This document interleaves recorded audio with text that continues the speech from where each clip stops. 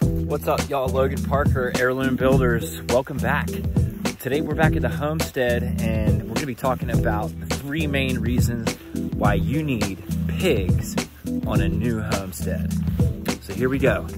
Main number 1 reason to get pigs on a new homestead is because you're gonna have a whole lot of clearing and disturbance to do before you can start your gardens, create the fence lines that you need, and get your land ready for your setup.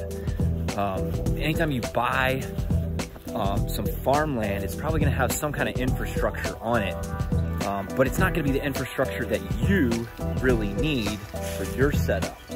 So today what we're gonna be talking about the 3 main reasons why you need pigs. And the number 1 reason is for disturbance. Pigs are excellent land clearers. What we're gonna do with these pigs right behind me is clear this old overgrown fence line all the way down so that we can have a permanent electric boundary fence and not have a whole bunch of vines and weeds growing up that are gonna jeopardize that fence line. So what pigs do, what pigs are really good at, is digging up all of these vines back here. You can see all of this honeysuckle that they've already started to dig up with their nose as they root in the ground for grubs and worms and stuff like that. Here behind me is the section that they were just in. And you can see actually right here, they've taken a lot of this root mass and they even made a nest that they sleep in. And so they almost pick up this stuff and pile it up for you. It's really amazing how well pigs are able to pull, physically pulling. You won't want to have to sift through the grass to pull out all these vines out of the dirt. The pigs do that for us for free. So, and it's food for them. So we feed them less than we would normally have to in a confinement type of situation, like a feedlot kind of situation. And they get all the food that they need, or they get most of the food that they need by eradicating the stuff that we don't even want. So we're using pigs as a tool to clear the land, and it gives them a lot of the food that they need at the same time.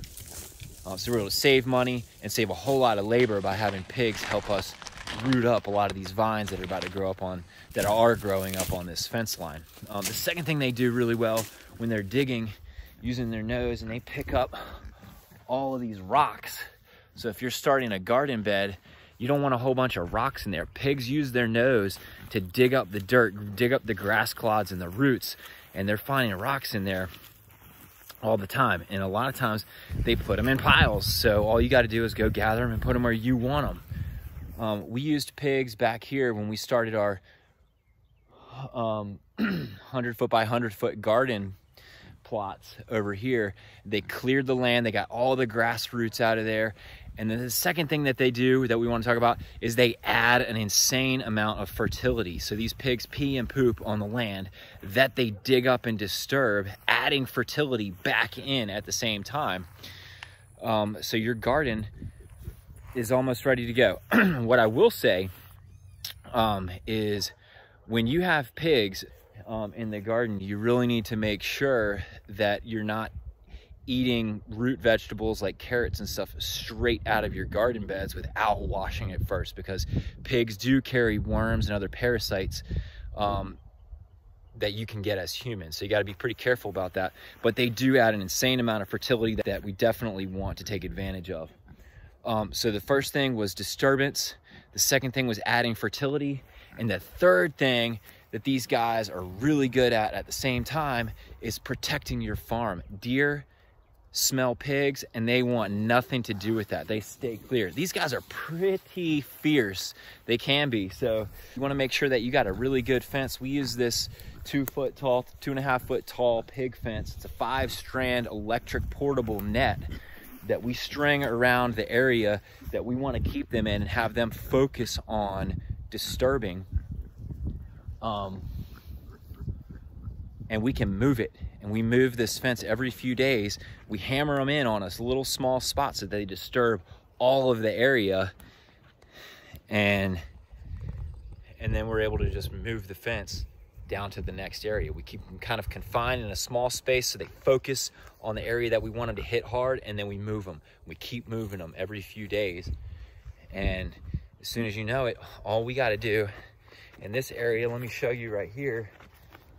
Like you can see, this old fence line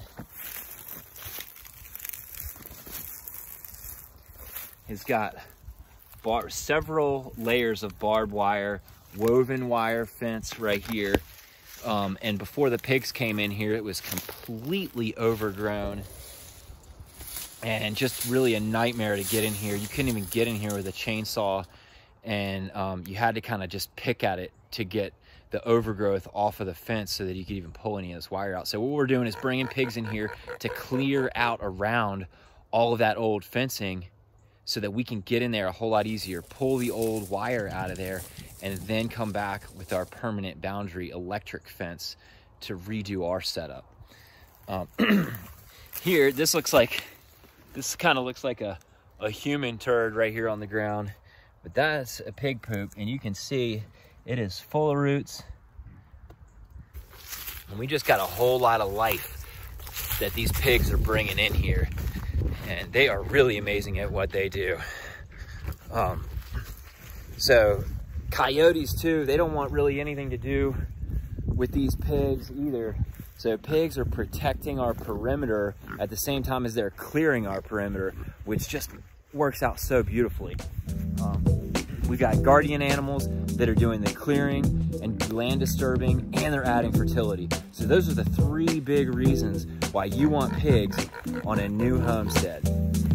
I hope you got something out of this video. If so, make sure to subscribe to our channel, because we're gonna be coming at you with more of this kind of information on how to start and build a sustainable homestead every week.